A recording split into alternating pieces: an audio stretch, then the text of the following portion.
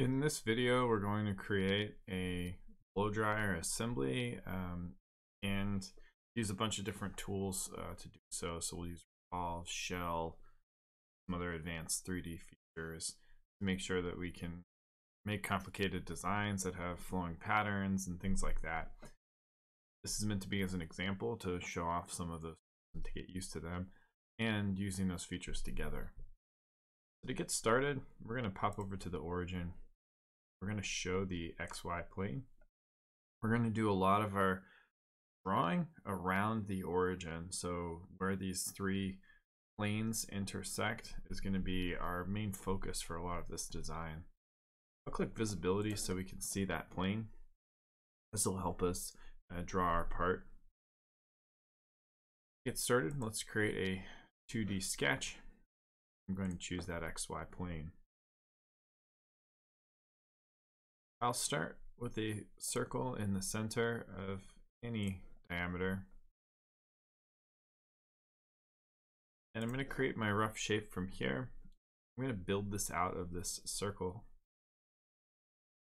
So I'm just going to snap a line and make sure that I'll come down to the origin and snap that to the edge circle. I'm going to trim the rest of this side here, so you can go to your trim tool or press X, and I'm going to trim that outside shape here so that I'm left with the circle, arc, and the portion of the rectangle that I kept. Now I'm going to dimension this. This arc here is actually 2 inches. That should make our drawing a lot larger. This height is 1.5. And I'll make sure that this line is horizontal. I should fully constrain this drawing. Before we finish up, I'm going to select fillet, and I'm going to make this a 1/4 inch radius.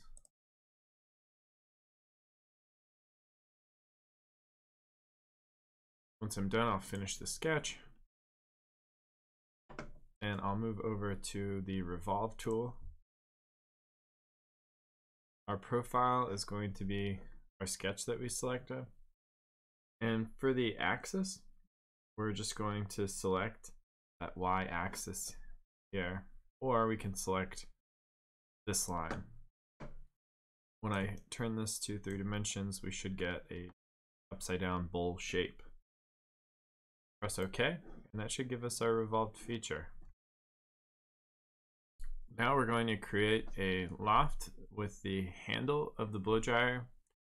And to do that, we're going to use this XY plane and create a few offset planes from that.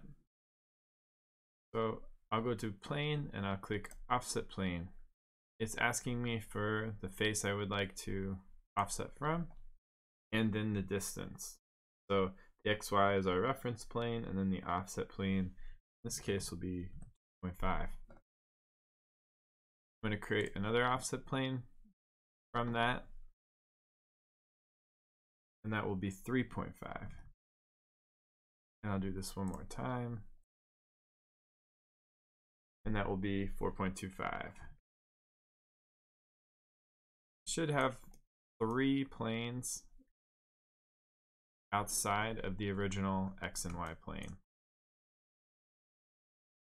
We'll start a 2D sketch on this work plane, and this is probably a good time to change your view to a different view. I'm going to change mine to wireframe, and that way I can kind of see my work a little better. If you want, you can actually hide some of these work planes if that makes it easier. We don't really need the X and Y, but I'm going to leave them there for now so that you can see all of them as we continue. Let's start a 2D sketch on the X and Y plane.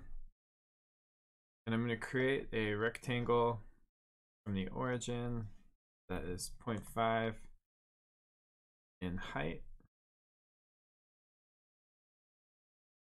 and 1.5 in length.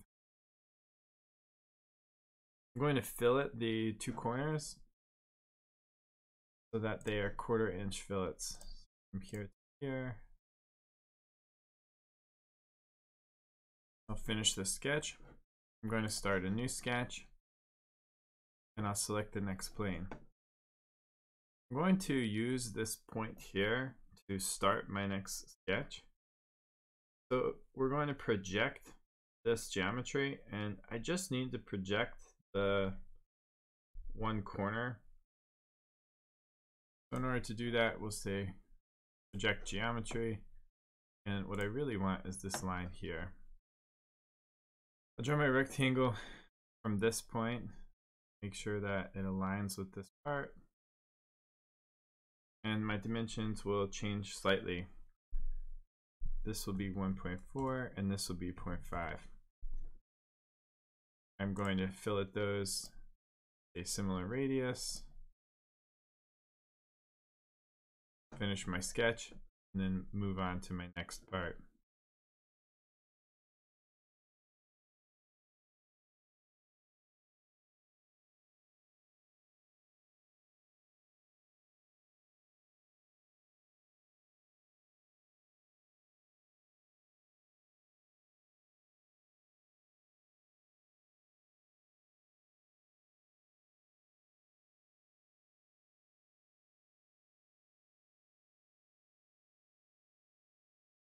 That should give you all of the sketches.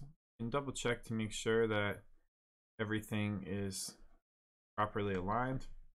You can see that sketch 3 doesn't have, if it isn't fully constrained here. And if you notice, I didn't pull through that point there.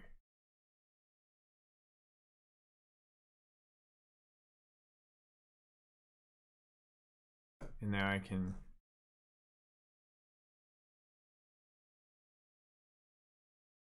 move this sketch over. Now coincident those points.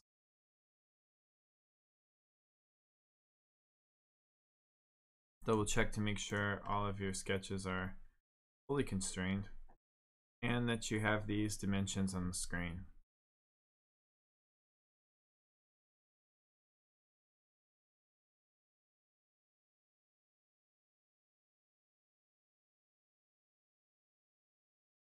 We're going to loft through this entire part here, and we're just going to select all of the sketches, and we can do that in the graphics window or we can do that in the model browser.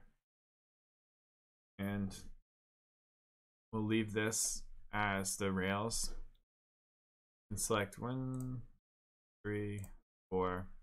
That should give us our shape that we're looking for in this particular design. Let's hit OK.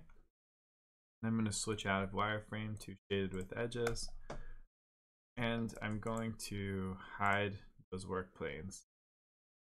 Now you can see our assembly is coming together quite nicely.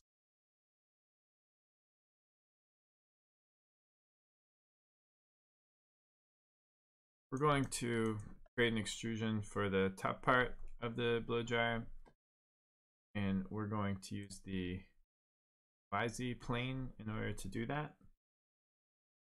So we'll create a new sketch on that YZ plane, and then we're just going to create a semicircle. So I'm going to use that line tool, and I want to make sure it's aligned there.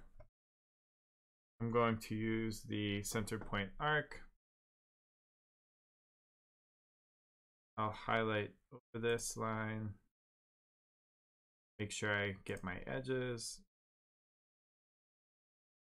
Should give me the arc I'm looking for. I am drawing in the middle of my part, so it would be nice to go back to wireframe. It's my drawing. I'll dimension this out.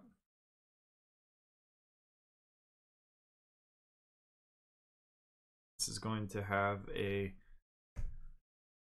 radius of 0.75. This intersection point from the origin over to this center is going to be 1.125.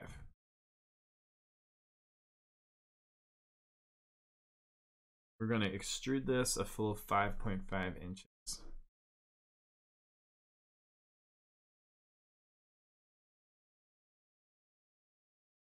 make sure that you change the direction so it's going in the right direction. If you do want this to be a join, I'll hit OK. Go back to shaded with edges, and we can see our assembly is coming together quite nicely. I'm going to hide the visibility of this work plane just so you can see the part a little better. We're going to create a 3D fillet, and we'll use the 3D fillet tool, and we'll use a radius of 0.15. Go to fillet, where it says 0 selected. We're going to change this to 0.15. And then we're going to select a couple edges. We want this edge, and that edge. We'll hit apply, and this allows you to add more. We have a fillet in our feature, and that's what we want to keep, so we'll leave it just like that. Our next step is to create a shell from the housing. So we're going to flip our part over, and we're going to shell through this portion with a value of 0.125. Again, this is a 3D feature. So find your shell command. You're going to select this face, and then you're going to select this face. For the thickness, we're going to put 0.125. This is going to be a cut. And we'll hit OK. And that should give us a pretty clean inside so we could fit our electronics and wiring and heating coil and things like that. We're going to set this to the home view, and we're going to draw a leader for a pattern to create vents for this side right here. So to get started, we're just going to draw right on this face right here. So we'll create 2D sketch right on this face. And we're just going to dimension out a 2-point rectangle in space over here. And we'll use our dimension tool, and we'll reference this top right corner here. So the distance from here to here is going to be 1.45. The distance from here to here is going to be 1.17. And this is a 1/2 inch by 1/8. All right, so that's 5. And that should be fully constrained. Now we're just going to create a simple extrusion from this. And we want this to be a cut operation. And we want this to go 0.13 into our part. If I zoom in, notice how it's actually just nicking this corner. That's okay, because we want this whole feature to be patterned across, so we get something that looks pretty nice. This is just going to be the start of our pattern. So I'll hit OK, and you can see I have that little nick in the side. And our goal now is to create a rectangular pattern. So select rectangular pattern. For features, you can go over to your model browser and select that extrusion. And then we have 2 places where we need to select a direction, and it doesn't matter the order, but make sure you know which one's which. So for this direction, I'll select this line here. And then for the other direction, we can select either an axis or the back edge of the part. I'll select this line for that. So we want 5 in this direction, and the spacing is going to be 0.6. And we need 10 in this direction at a spacing of 0.25. It threw a warning because 1 inch was specified already. And we'll zoom out a little bit, and we can see some of our pattern is coming through here, but it should sit within the part. We'll hit OK, and we can see that it created a really nice looking grill on the top of this design here. There's our original pattern leader here, and we've finished it across this part.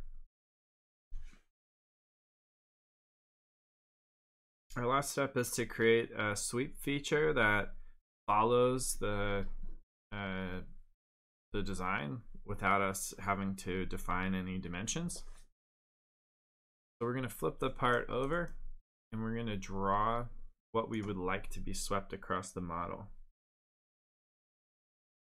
Inventor likes having a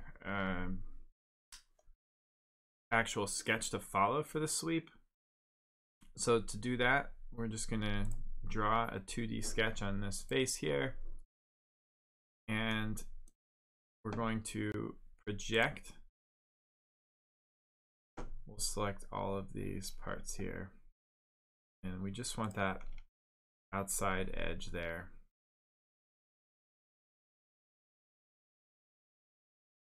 Make sure you work your way around.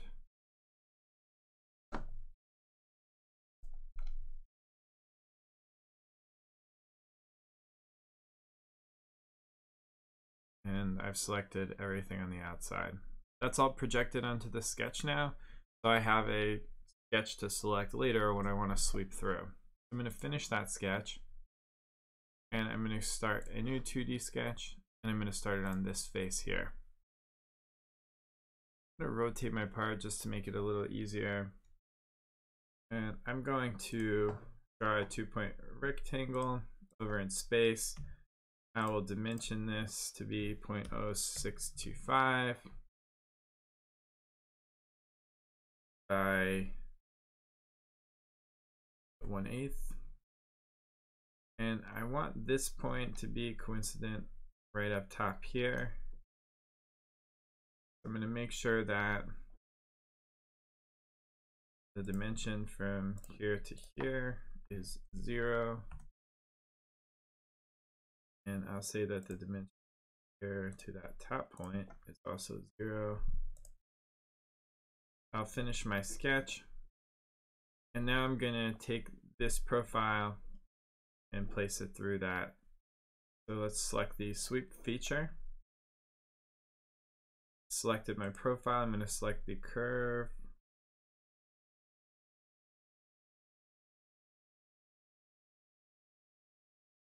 And we can see that it's going around the entirety of the part. It's in a cut operation, and I'm going to hit OK. If you don't want to see your original sketch, just turn visibility off, and that should complete the half of the blow dryer housing that required. That makes a really nice sweep around that whole part from that rectangular sketch. Don't forget to save your part.